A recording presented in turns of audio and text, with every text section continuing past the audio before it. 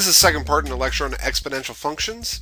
In this lecture, we're going to talk about creating exponential functions from application problems or word problems. Really, the only prerequisite you need for this, and the most major prerequisite you'll need, is to watch the concepts video that's supposed to be watched prior to this. I talk about what an exponential function is, I talk about the parts of an exponential function, all that stuff, and I'm only going to briefly review them in this video. I'm not going to introduce them, I'm just going to say, remember this, and that's it. So, let's go ahead and define it again. Exponential functions are just functions of the form p of t is equal to p naught b to the t, where b is called the base. P naught is called the initial population. B is the base of the exponential function, but B is also called the growth or decay factor. Let me go ahead and highlight that because I didn't last time in the last video. So I'll go ahead and highlight that here. And altogether that is known as an exponential function. So we have all the parts and pieces that we can talk about. P naught being initial and B being the growth or decay factor. So let's take an example here. Suppose that a population of 57 bacteria triples in size every 5 months. This is indicative of exponential behavior because you are multiplying the population by some number every chunk of time. In this case, it's multiplying by 3 every 5 months. When you see that multiplying by a number every so often, it means that you have an exponential growth going on, or possibly an exponential decay. The fact is, the word triple tells us it's going to be growing. So we're tripling every month. It means, or every 5 months means 5 months from now will be 3 times that size. So what is the initial population? I'm taking this in little bits. The initial population, which in our formula, and maybe I should write the formula for exponential function first. Maybe I'll write that down below on the right hand side. Our formula for an exponential function is p of t is equal to p naught b to the t. Again, where p naught is our initial value, our initial population.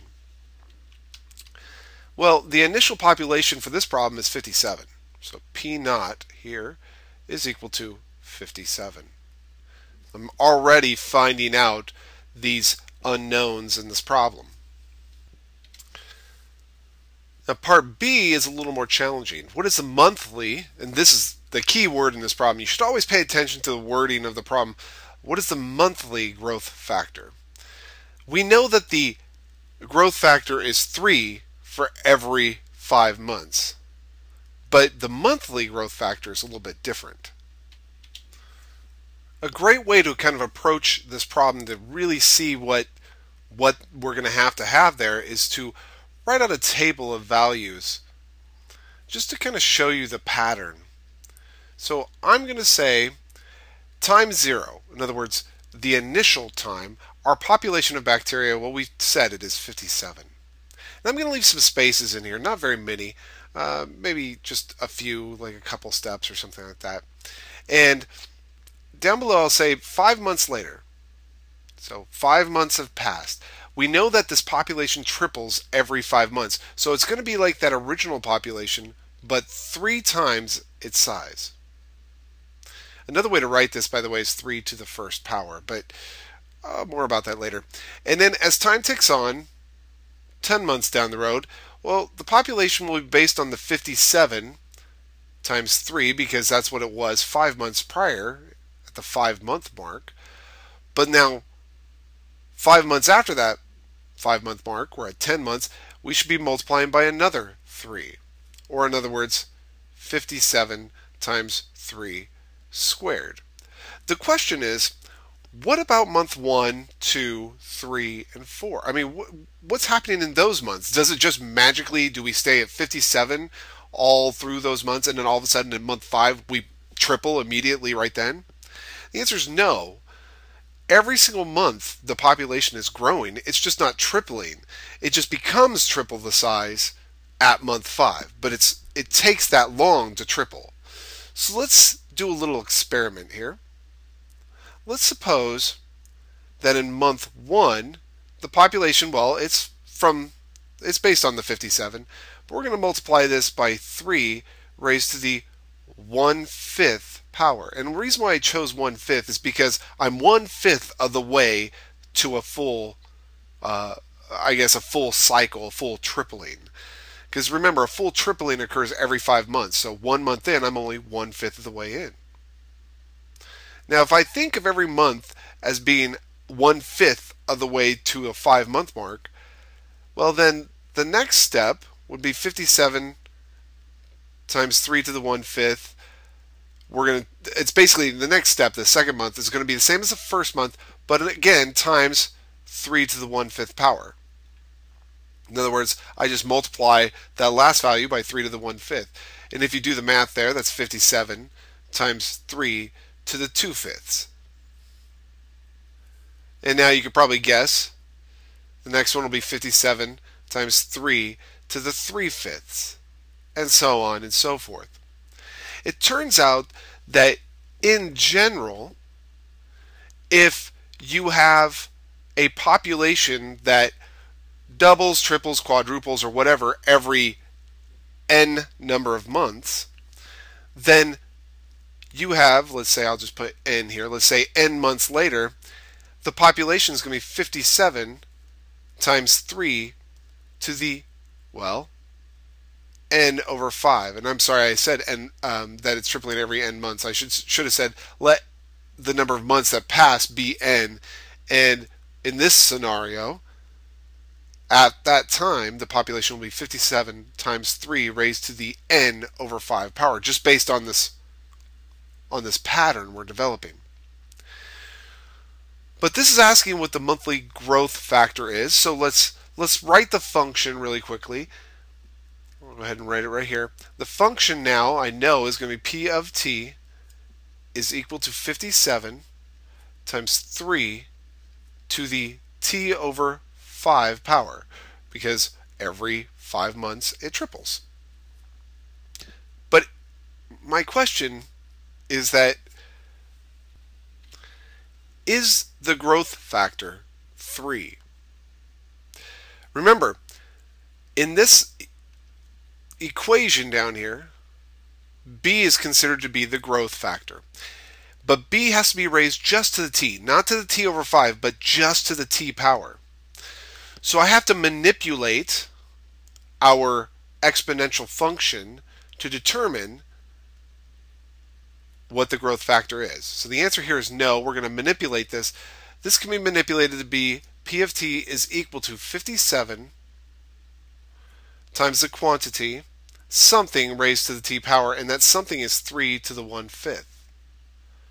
Powers to powers multiply, so that's still t over 5. The power is still t over 5. I've just brought the 1/5 power on the inside of the parentheses.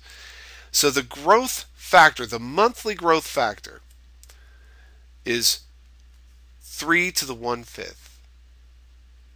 That tells me by what amount I'm multiplying the population by each month.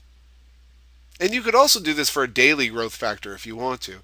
It just won't be 3 to the 1/5. It'll be 3 to the 1 over how many ever days there are in 5 months. So 150, let's just say. So let's ask a useful question. What's the population of the bacteria in 37 months?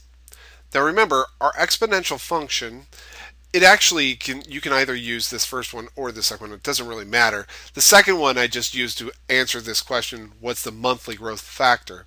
But in reality, I tend to use the first one more often than I use the second one for calculations. So what's the population in 37 months? That means let t equal 37 because our time is based on months here. So let t equal 37. It's really asking what p of 37 is. And again, you see the usefulness of the function notation here because it allows me to see what I'm plugging in, and at the same time, when I get an answer, I can see my output as well. So I'll see the input and its corresponding output. It's a very nice approach to function notation, or very nice reason the function notation exists. Now I'll tell you right now, this is going to involve a little bit of calculator usage. So let's go ahead and bring up a handy dandy graphing calculator. I'll swing that right on over here, and I'll type in 57 times. You could put the quantity sign on there. I'm just going to write 3 raised to, and then I'll put the parentheses. Remember, when you have math in an exponent, you have to surround it with parentheses. 37 fifths. Hit enter, and I get 193,451, and I'll round it to the nearest bacteria, so 452.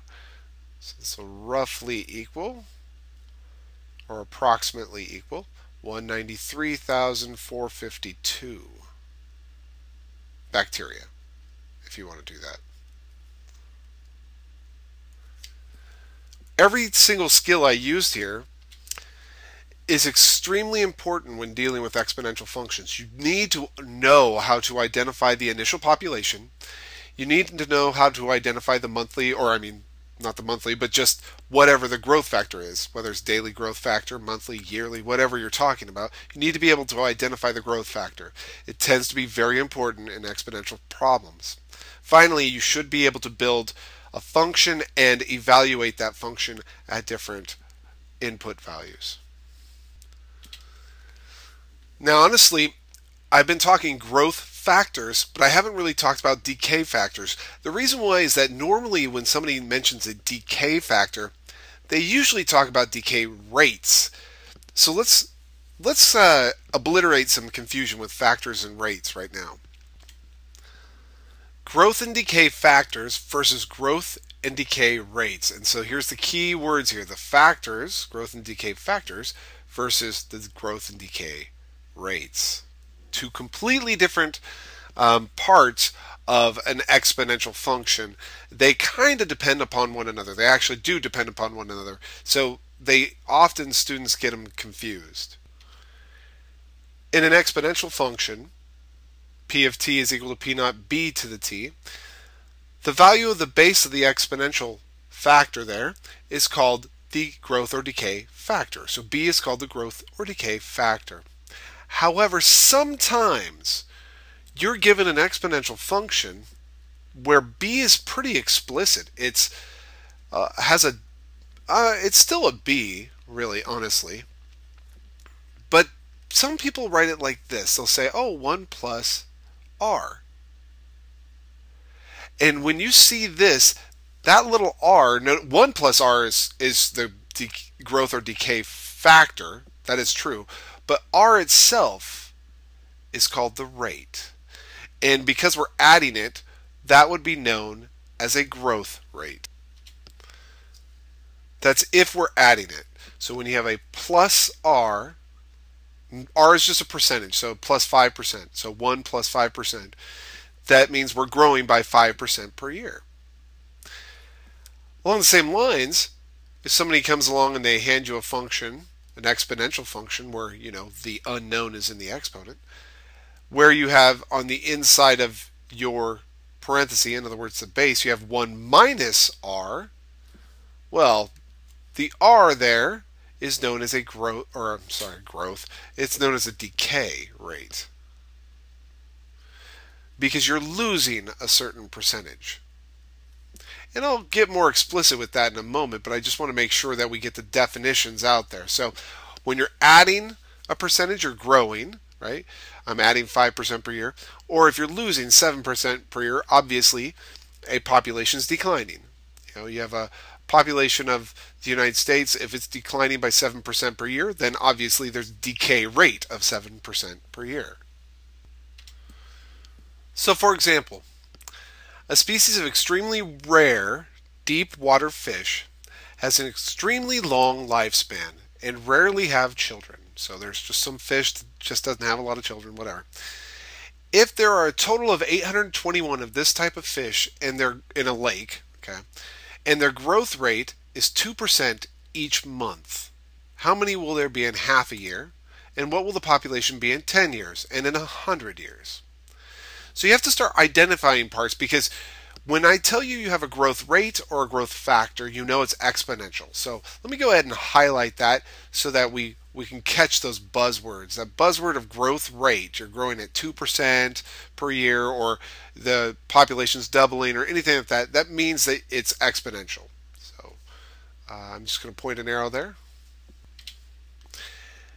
So that means we're dealing with the function p of t is equal to some initial population times some base to the t power. So let's try to find the pieces of this. Well, p naught being the initial population, they had to have given us that. I mean, it's not always the case that they have to, but they actually did. The initial population is 821. They initially had 821. Now all I need to know is what is the growth factor? Did they specifically give me a growth factor like doubling, tripling, quadrupling, or did they give me a rate? If they gave me a rate, then I'm going to have to use 1 plus or minus r inside of in exchange for b. And they gave me a percentage rate of 2 here, so it's going to be, and they told me it's growing, so it's going to be a plus. So it's 1 plus r. In this case, r, the rate, is 2%. So really, our base for our exponential function is 1 plus 0.02. That's the decimal form of 2%. So let's go ahead and write that function. P of t is equal to 821 times the base, which is 1 plus 0.02 raised to the t power. By the way, it's to the t power because it's each month, not every 7 months. If it was every 7 months, it would be like that. If we were to increase by 2% every 7 months, it'd be t over 7. But it's every 1 month, so it's t over 1, or in other words, just t. And now you can use this function to do all the rest of the problem. I would probably recommend, or I'd like to recommend, that you rewrite this as p of t is equal to 821 times 1.02 raised to the t power. I'd like you to also realize that when somebody hands you an exponential function of this form, you should take note. If you have a 1 point something inside of as the base of an exponential function, that's somebody telling you the percentage rate that they're growing every year. So let me just, as an aside, give you an example of this. Suppose that I said, oh yeah, there's a population, and here's the function that determines the population after so many years. Okay? Then I've basically told you a ton of information about this population. I've told you that the initial population is 30. So I had 30 of these things originally. And because it's 1.37, which could be written as 1 plus 0.37 if I wanted to, I already know that it's growing, because it's a plus there, growing at 37% per year, or per day, or per week, per time. I'll just say per time period. So there's quite a bit you can learn just from the function that you're given. I could do this all day, right? I could have the population of a classroom at the beginning of the semester is 30 students, let's say, or actually no, that's not true. Normally at the beginning of the semester you have 50 students in the beginning of the semester. And let's say that this function determines the population of the classroom after a certain number of weeks. Now you might think, well, this is not a 1.95, so it's not talking about, I can't use what he just told me. But you still can use it, because this is like 50 times 1 minus some number, and that number is 0.05. What this is telling me, you can think of it in two different ways actually. You can either say, this is telling me that every year that passes, or every week that passes, I retain 95% of my students. That's every week. Or you could say conversely, every week that passes I lose 5%. I lose 5%. Saying the same thing. So either I keep 95% or I lose 5%. Glass is half full, half empty, whatever you want to use. And this is just saying I initially have 50 students and I lose 5% per week. Let's just pretend that's true. Okay, so now you can determine how many students are in my class after 15 weeks. This is just made up data, by the way. So let's get back to our problem now that I've kind of taken some time on this aside to do a little bit more here. So now when you look at this problem, and when anybody hands you an exponential function, you should always think, oh, there's some type of population of 821 objects growing at 2% a year, or whatever it is. Okay, in this case, a month, 2% a month. How many will there be in half a year? Well, t is in terms of months, so I need to find out how many that are going to be there half a year. That's 6 months. So I want to know what p of 6 is. That's going to be 821 times 1.02 to the 6th power. And of course, something like this, I'd rather use a calculator. So I'll go ahead and open up this thing and put in 821 times 1.02 raised to the 6th power. And I get 924, and let's just round it down because technically it is a population of fish, and so you can't round it up. You have to round it down, honestly, just to be realistic. You can't have 0.6 fish. Okay, so that would be roughly the population after 6 months. And then the next two parts are just how many do you have after 10 years and after 100 years. Well, 10 years is just 12 months per year times 10 years, which is going to be 120 months. And 100 years, 12 months per year times 100 years would be 1,200 months. I'll just plug in 120 for the values of t in the function and 1,200. We'll see what we roughly get here. Should be somewhat of a slow growth, but who knows? So let's see, second answer, bring back this, oops, I don't make an answer, shouldn't have done that one. We'll do second entry. That gets back our last entry. And I'll just put in 120 instead of, that's 6. 8,838. And now, again, second entry to bring back your last answer, and I'll just put an extra 0 on there.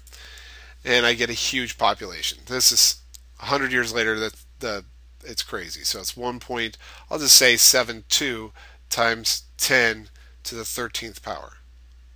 It's quite a few fish. So again, I just want to bring it back to the two basic forms of an exponential function. Either you're given a growth factor explicitly, like tripling and all that fun stuff, or a growth rate or a decay rate. And we've dealt with both of these. Now, I sincerely despise not going into why the growth rate formula is the way it is. Some people just go, well, I'll just accept it. Well, I'd rather show you why it is the way it is. So let's show you why that population function is the way it is when you're talking about growth or decay rates. So suppose I give you some initial population. It grows at a rate of r every day.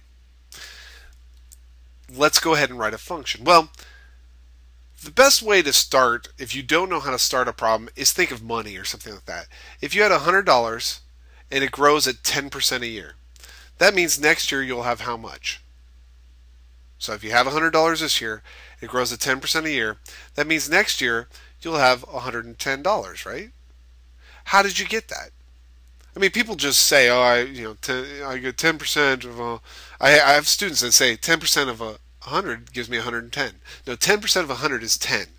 You add that back to your regular initial $100. So you started with $100, and what you did is you added 10% of that $100 to get 110. Well, that's essentially saying this: 100 plus 0.1 times 100.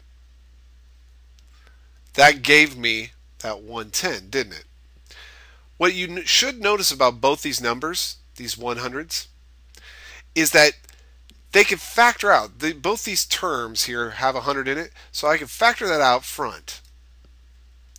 What I'm left with, well, if I factor 100 off this first term, I'm left with a 1. If I factor 100 off the second term, I'm left with a 0.1. But it should still equal 110. Now I'll show you where I'm going here. Let's go ahead and build a table for this situation. So time, and then our population at that time. So at time 0, here's our population.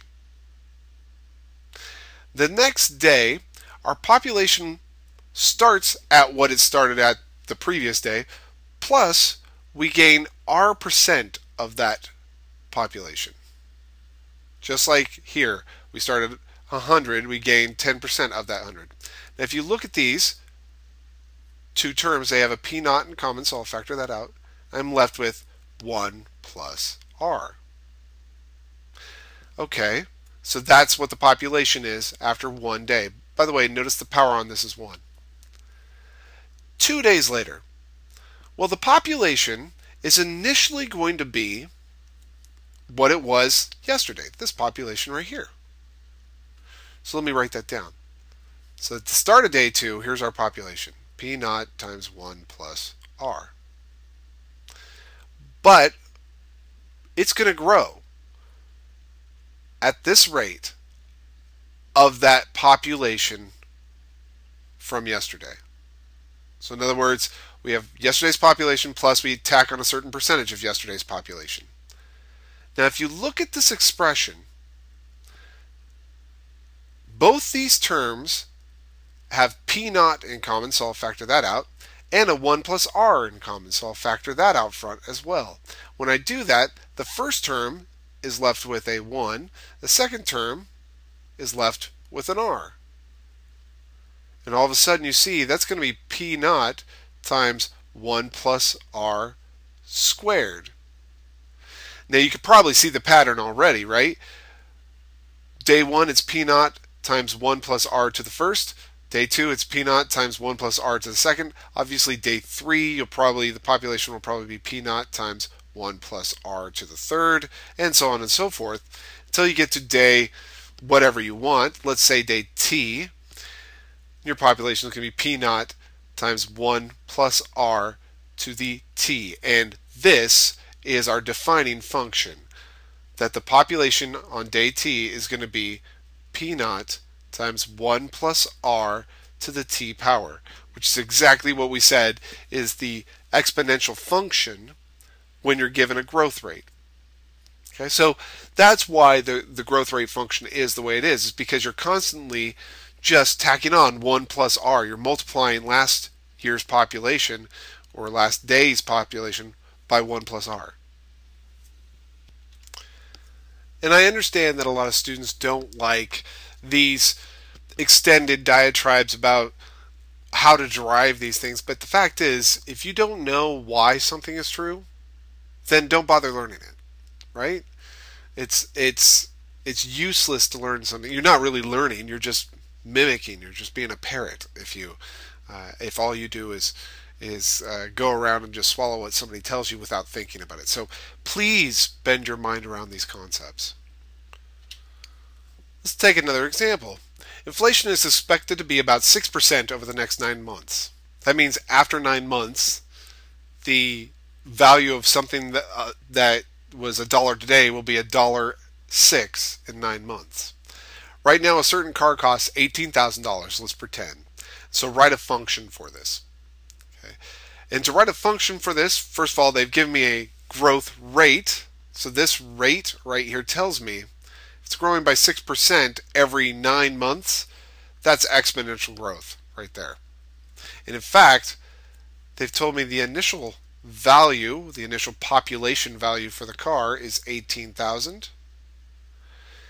And I know that B, which is the growth factor, can be written as 1 plus, because we're growing in price, 0.06. So that's 1.06. And technically, that's actually not true because I told you that we're growing at this rate once every 9 months. So it's actually going to be 1.06 to the 1/9 power.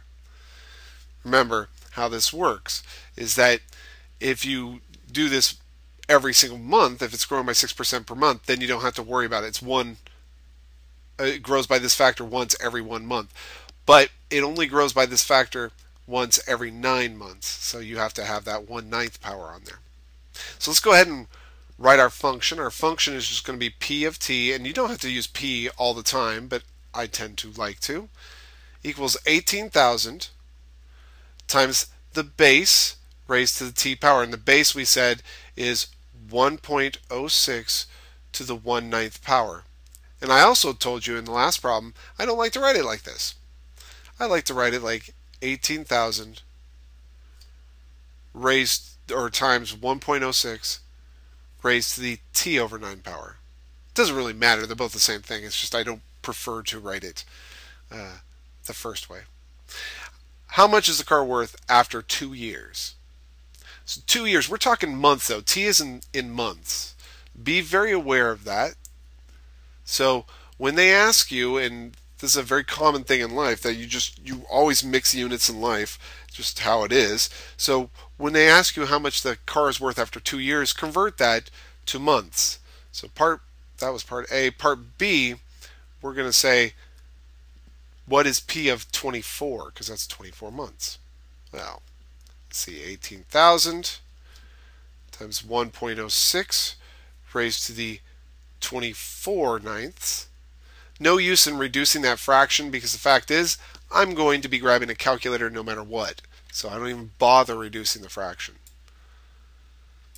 Reducing fractions only useful if you are not going to, if you're not allowed to grab a calculator. And we'll raise this to the, and remember there's math in my exponent, so I have to start with a parenthesis there, 24/9.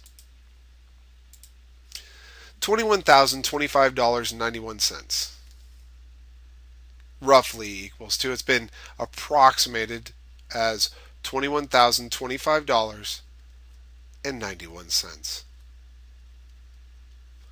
So if you don't buy it today, well, you can buy that car in a couple of years. It's just going to cost you an extra $3,000.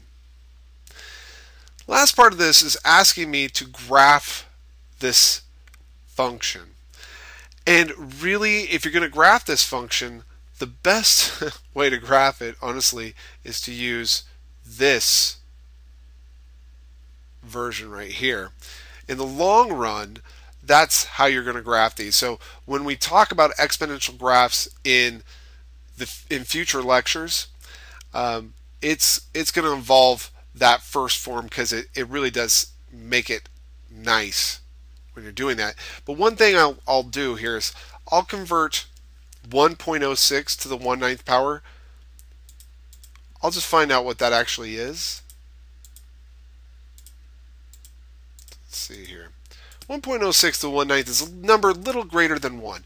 So really, I'm just going to delve into this a little bit further.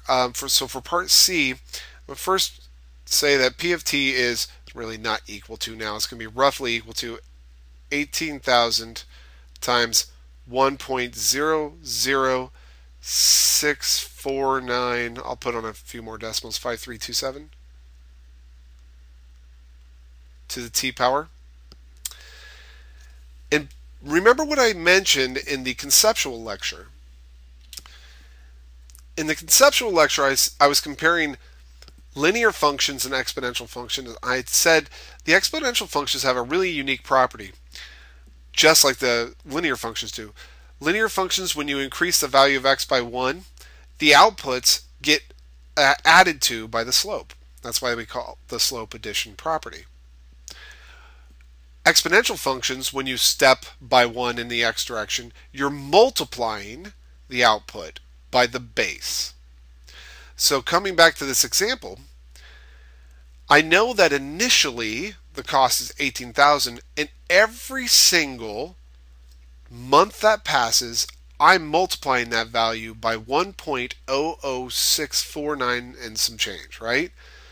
Since that number is slightly larger than 1, that means that this product, 18,000 times that number, is going to be slightly larger than 18,000. This right here means it's an increasing graph. And that's just because the product between 18,000 and that number, once we start using it, is going to grow 18,000. Now, to be honest with you, if you were asked to graph this by hand, you would just plot some points. Plug in t equals 0, which you already know is going to be 18,000, and then t equals, let's say, 5 or 9 or whatever you want to plug in. Okay, but what I'm going to do is just show you on a graphing calculator what it comes out to be. And for those who have graphing calculators, it's a good point to pay attention. Remember, all the graphing functions are accessed via the top 5 buttons. I'll hit y equals here, clear out any old graphs, and I'll type in 18,000 times, and I'll start a parenthesis and I'll say 1.06 in that parenthesis and raise it to parenthesis x over 9. Notice how I'm mixing these 3 different versions of my function. It's just this second version is easier to type in. And I didn't choose this version I wrote down here in part C because that's only an approximated version. I want an exact version. So I'm just doing it this way. Now, if you hit graph, you're likely not to get very much on your window. The reason why is your window's not set up to show a value of a car. So what you want to do is you want to adjust your window and say, well, let's say starting this year, so remember our inputs are the number of years that have passed, or number of months that have passed. And, well, let's go out to a 2-year period. Okay. Oh, wait, but 2 years is 24 months. There we go. Now, the minimum y value. The y values are the outputs, and these are the values of the car, and the lowest value of the car is 18,000. So maybe I'll start my outputs at, let's say, 17,500. And the maximum I'm going to say, well, I know the value after 2 years is 21,000, so I'll say 22,000. If I hit graph now, you'll see, there it is. Here's my exponential function. It looks like a line, doesn't it? It's not a line. It's growing ever so slowly. So you just have to trust me that that is not a line. It's actually just growing really slowly, but it keeps growing. It keeps growing faster and faster, just not as fast as most exponential functions that you see. Now, this is kind of an apropos example for something I was just doing this evening. I have a friend that collects comic books, and he came over and asked me to help him value some of his comic books. And so this is all about collecting objects and their values after a certain number of years. And if you know that the value of an object is increasing every year, well, then you'd like to keep it. But if you know it's decreasing every year, it's probably good to get rid of it. So let's suppose you own a baseball card that's currently worth $8, but the value of that card decreases by 15% every 2 years. Write a function modeling the value of the card over time and determine the value of the card after 21 years. Okay, well, I know the initial population. Well, first of all, I know it's exponential because it's decreasing by 15% every 2 years. This phrase right here tells me this is an exponential function, not linear, not quadratic, but exponential. And I know the initial population is 8. That's the initial value. And I happen to know that the value of b is going to be something like, well, let's see, it's decreasing, so it's going to be 1 minus 15%, 0.15. Now, it's not just this, because it drops by 15% not once every 1 year, but once every 2 years. So there is the decay factor. And actually, you can kind of clean this up and write this as 0.85 to the 1/2 power. So there's a couple ways you can think about it. You're losing 15% every 2 years, or you're retaining or keeping 85% of the card's value every 2 years. Whichever way, it's the same thing. So let's go ahead and write the function itself. The population of the value of the card after t years is equal to 8 times 0.85 to the 1/2, not to the 1/2, to the t over 2 power.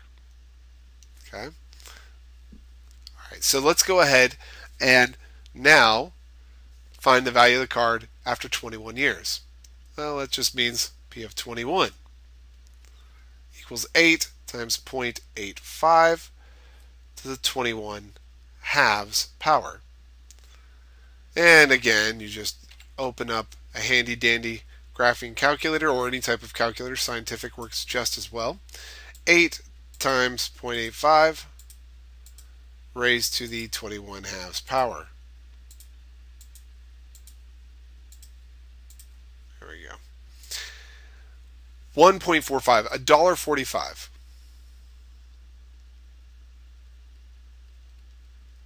Not worth a lot, actually, after 21 years.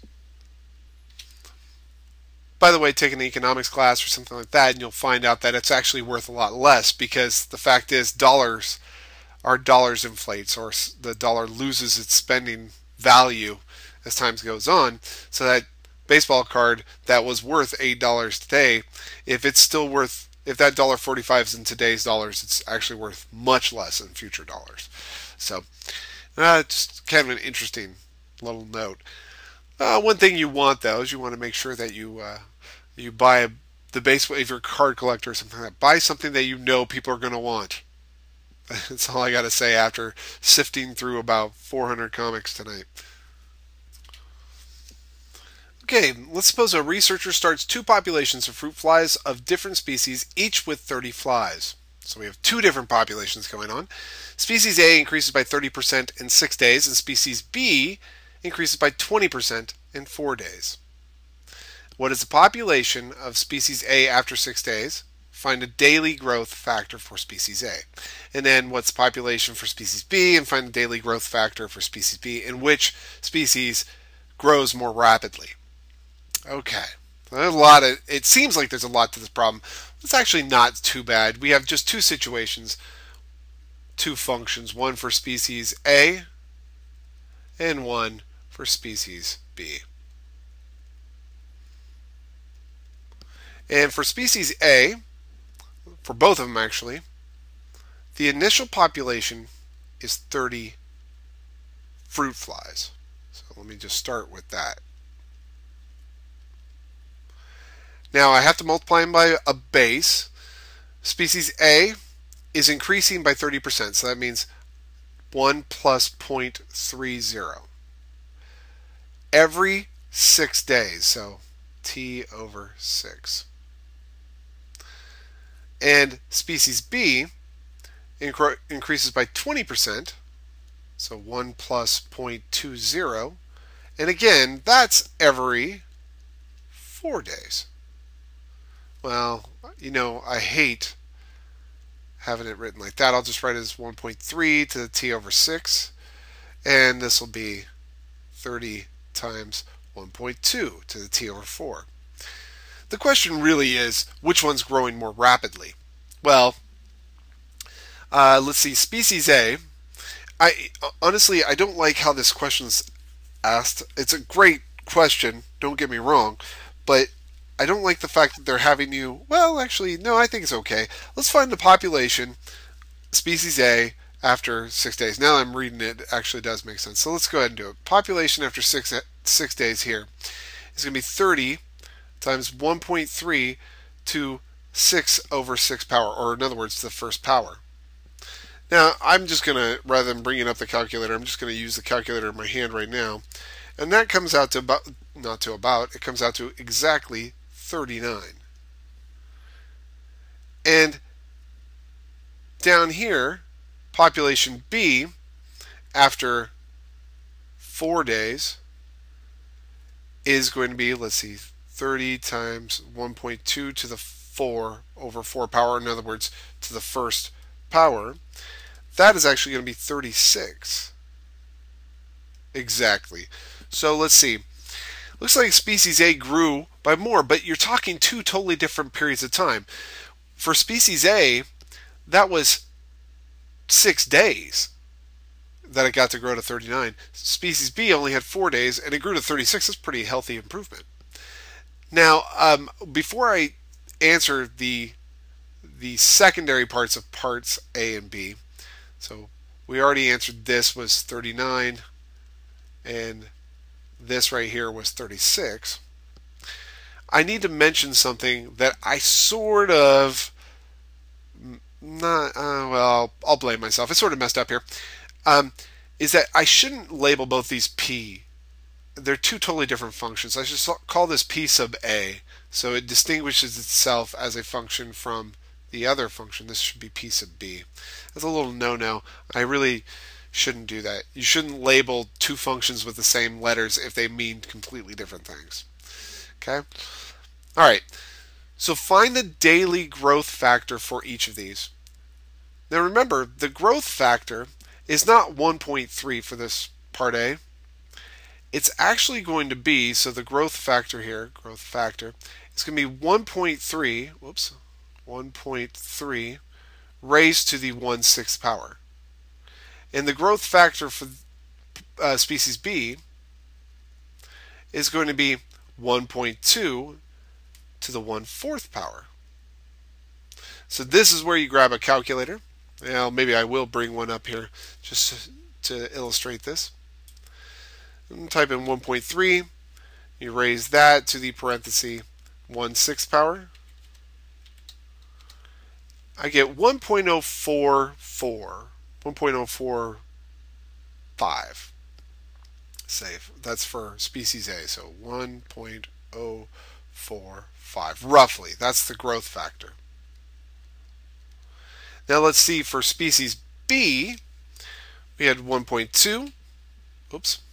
Typing it there, and I mean to be typing it up here. 1.2 raised to the, again, start a parenthesis, and it'll be the 1/4 power. It's 1.47, 1.047.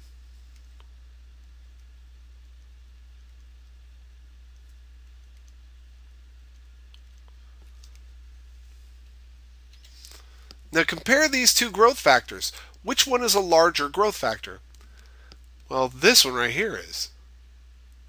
Which means that species B is actually growing more rapidly.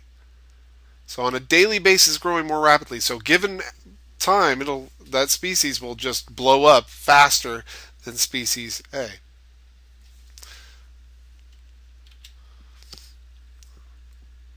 All right, not so bad.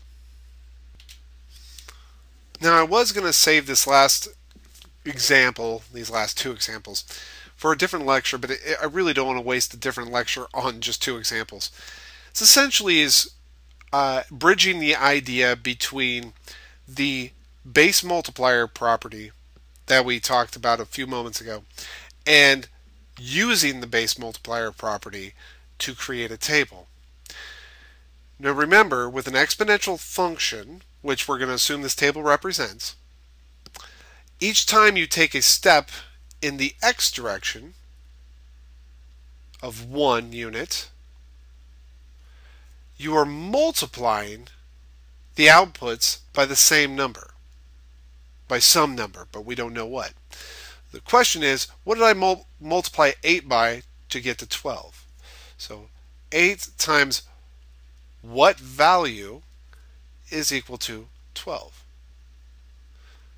And the answer is, well, divide both sides by 8. You'll find that the value is going to be, no, not 4, 3 halves.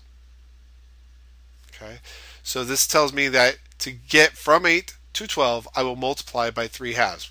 Check it out. 8 times 3 is 24, divided by 2 is 12. Let's see if that holds for 12 to 18.